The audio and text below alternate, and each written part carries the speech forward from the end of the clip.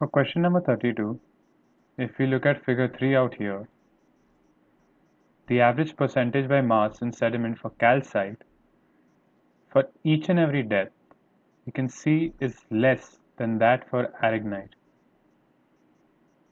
Aragonite is represented by this particular line, and we can see that for every depth below ocean floor surface, the percentage mass in sediment is greater. Hence, in the options, when they mention that the average percentage by mass of calcite was less at each depth, based on what we saw in figure 3. Hence, option B is the correct choice.